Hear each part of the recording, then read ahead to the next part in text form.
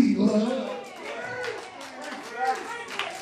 I need somebody to help me because I don't have anything else to give. And sometimes you'll find yourself in a particular position. Some would call it precarious. Look that up here. A precarious position where you are wrestling and struggling, trying to figure out how you're going to put some things together and rob Peter to pay James. Come on, help me in here. Paul and Saul.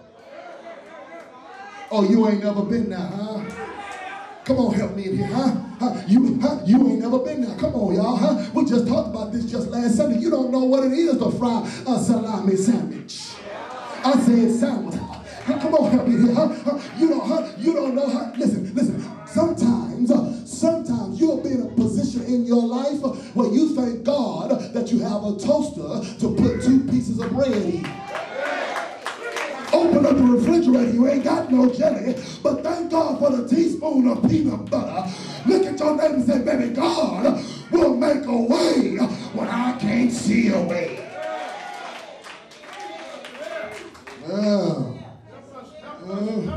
Don't know what a soup sandwich is, something's wrong. Spamage. Anybody know what a spamage is? Come on, help me here. Anybody know what sardines are?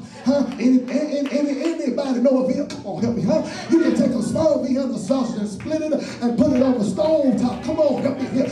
Get you just a little mayonnaise on the top, a little mustard on the bottom. And God forbid if you got some pickled relish and you got you a good Vienna sausage sandwich.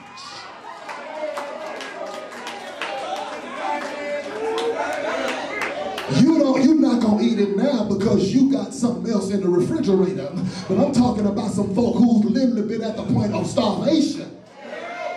And a Vienna sausage will look like a T-bone steak. Lord, thank you for this food we're about to receive. She's at the end of her rope. She's exhausted. She's frustrated. She's upset. She's busted. She's disgusted. She's exhausted all of her monies, all of her dividends, all of her funding, all of her ends. From doctor to doctor to doctor to doctor. And the book says rather than grow well, she grew worse. Can I just give you just a couple, can I just give you just a couple points? Listen, somewhere you have to learn how to encourage your own self. You waiting on it to be in the text, ain't you? Watch this here. The lady showed up because something on the inside of her caused her to show up. Lord have mercy. You see, the problem is that we're too quick to stay at home because somebody else has done us wrong. I ain't going to the church no more. Come on, church is full of heathens. Come on, help me, Deacons ain't no good. Come on, choir can't sing, preacher can't preach. Come on, help me here, And you ain't tried to sing a song, ain't tried to usher on the door. Come on, help me, You don't smile, you can't smile because you ain't got no teeth. So you mad at everybody.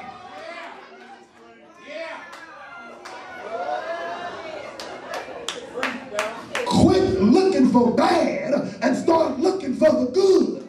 And the good thing is that one thing, he woke you up this morning.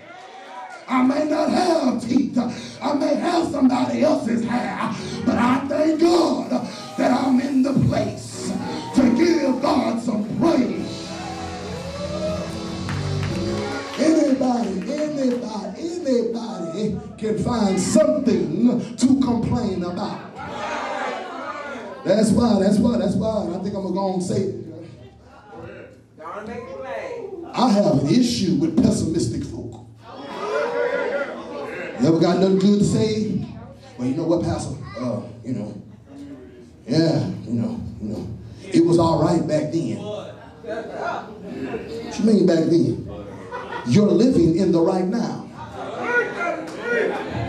And can I take it a step further? I don't even get excited about my right now. I get hippopotamus happy and gorilla glad for my not yet. I'll wait. Because God has some things in store for me. Eyes have not seen, ears have not heard, neither has it entered into the heart of man the good things that he has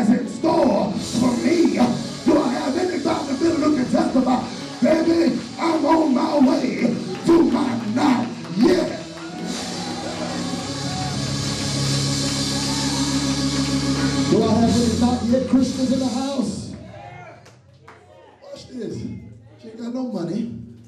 She's broke and she's bleeding. And bleeding and broke equals broken. But here it is. She musters up enough strength to go off of hearsay. Now watch this here. No, watch this. Can I put people right here, park it parenthetically? Listen, y'all. There's nothing wrong with hearsay as long as it's positive. So I don't need you bringing all this hearsay to me. Take your hearsay to Jesus. Come on, talk back to me if you can. I'm nobody's trash can. So you can't just expect me to just take in your trash because your trash got your name on it. And I'm having enough time dealing with my own self. Come on, help me in here. Shows up, broke, bleed, broken. Musters up enough energy to go off of hearsay. Perhaps, but what did she hear? Well, that was a brother. That was a man named Jesus. Showed up one day, took a little boy's lunch. Boy never said nothing. Took a boy's lunch, fed a multitude, 5,000 folk. With 2 little fish, 5 loaves of bread. Come on, help me here. In other words, God can take the scenery from a 1-plate meal to the Golden Corral. Anybody can testify that God can make something out of nothing? As a matter of fact, that's why you here right now.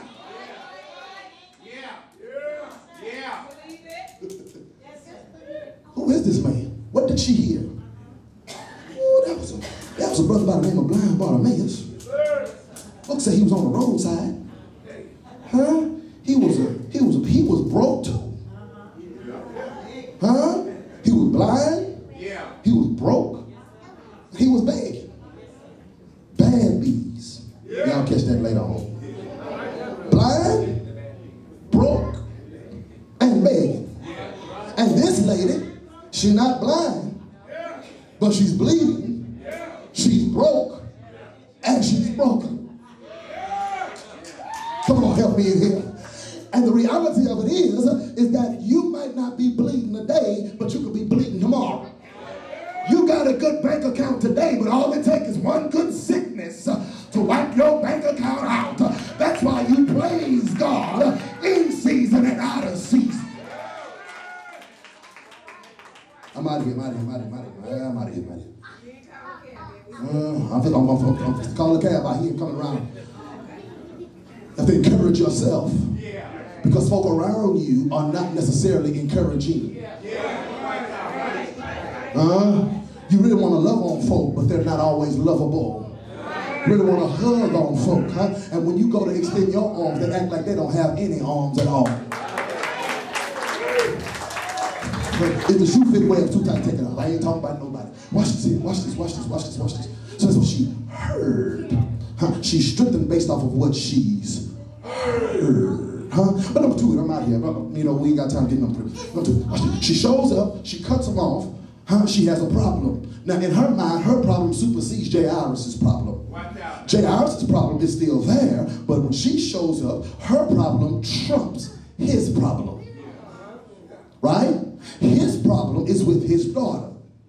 Lord have mercy. He shows up to Jesus on behalf of his. Listen, if you ever want a parent to get upset, don't mess with my baby. That's a good way to get put on short grass. Come on, help me in here. You can mess with me, say whatever you want to with me, but don't you mess with my baby. Gonna be some furniture moving. Come on, help me in here. You're gonna see something you don't want to see. Give you something to make you feel good. I got a way of being a blessing. Sit down right there. Raise your hand, Destiny. That's my oldest daughter. Y'all give her a great big hand. I'm so grateful to see her. Don't mess with her. Come on, help me here. And any parent that loves their child will go to the ends of the earth for their children. Captors. Better catch ghosts. You better hit the street before your feet. Come on, help me here. So, but Jairus says nothing. And I wondered, y'all come with me real quick. I wonder why Jairus didn't say nothing. Perhaps Jairus didn't say nothing. The only thing that could come to my mind, brother, that perhaps Jairus didn't say nothing because the Prince of Peace was on the scene. Well, y'all don't know about it.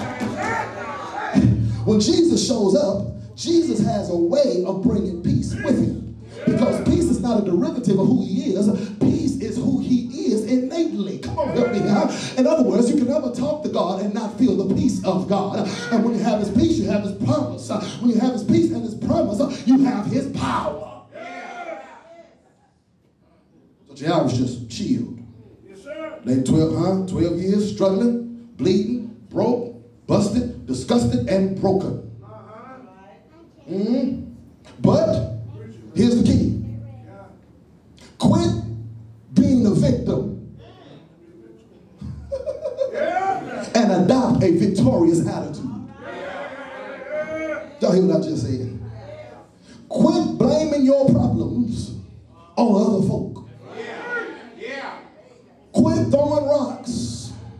And when it gets messy, you hide. I'll wait. She was sick, and nobody wanted to have anything to do with her. And when she showed up on the scene, she wasn't concerned about Jairus. She wasn't concerned about nobody. She needed Jesus. And Jesus done something for her that made her forget about the 12 years of bleeding. Oh, man, y'all don't know when to shout. When the Lord shows up and starts blessing you, you forget about the stresses, the struggles, and the strains of what it took for you to get here. You're just glad you're here. Look at your neighbor and say, baby, if you stay in line long enough, you'll make it to the front. And so, she understands, listen, that being a victim won't get her to victory. So she has this resilient attitude. Paints the picture of a rubber band. It's stretched. It's pulled. But a rubber band always comes back to its original state. And I'm looking at some folk. Well, you've been stretched. You've been pulled.